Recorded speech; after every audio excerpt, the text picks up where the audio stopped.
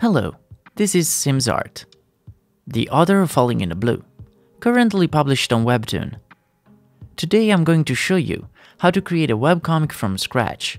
In the previous videos, I showed you how to set a new document, how to sketch an episode, and how to ink it. In this video, I will show you how to color the panels in a streamlined way using Clip Studio Paint tools. Coloring a comic is the final and one of the most important parts of the process. It can turn a panel from nice to gorgeous. There are countless methods to color a comic in Clip Studio Paint. For my comic, I decided to follow a process that allows me to have the best possible result by keeping the production time short and in line with the deadlines. It's also important to consider the arrangement of the layers in order to keep flexibility and move the panels once everything is finished, in case edits are necessary. In this video, we will see how to color a panel, creating a folder that contains all the elements of that panel. How to create 2 or more normal layers to contain the flats of each element of the panel. How to fill these layers with flat colors. How to create clipped, multiply, and overlay layers for shadow and highlights. And how to finalize our comic. The first thing to do is to create a folder for each panel, or groups of panels that share the same color layer. Each folder is named with a number that corresponds to the number written on the script. Inside this folder, we will have the sketch on top, the ink layer in the middle, and a folder that I call colors on the bottom. This is how I set up every panel hierarchy. Once we have the folder ready, I like to start with a normal layer inside the folder colors. This layer is where the flat colors of the panel will be applied. It's not unusual to have multiple color layers for a panel. Usually the amount of color layers necessary depends on the complexity of the panel and on the situation. As rule of thumb, the minimum amount is 1 or multiple layers for the characters or key elements, and 1 or multiple layers for the background or secondary elements.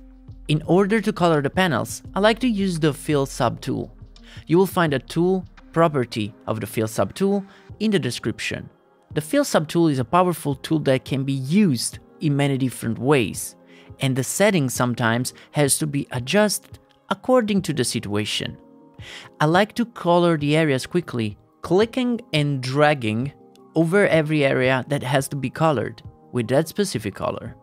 If I have any small imperfections, I usually fix it with a solid round brush.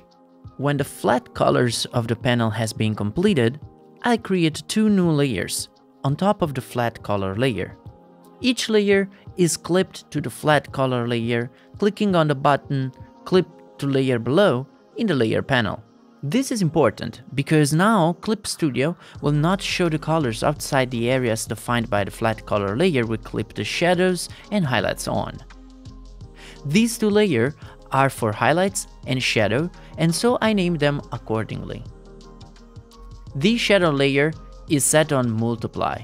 From the blending mode drop-down menu in the layer panel, the highlights layer is set on Overlay instead. At this point, with a solid round brush, I select the shadow color from the color set, and I start adding the shadows in the shadows layer.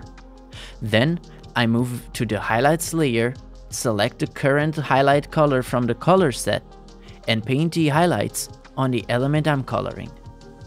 Finally, we will have 3 layers: flat colors, shadows, and highlights. We can now proceed to repeat this operation for each element of the panel until every element has been colored and shaded. If more shadows are necessary, we can add new multiply or overlay layers clipped on the same flat color layer to add more depth. Once all the panel's colors are over, we can activate the balloons again and the episode is ready to be submitted. It may be necessary to adjust the colors or move some elements after the last edit or revision, but with this process, it should not be a problem. I hope you'll find this information useful, and for any question, leave a comment down below. Thank you for watching. If you liked this video, You can find more about my work on Instagram, Twitter, and YouTube. See you next time.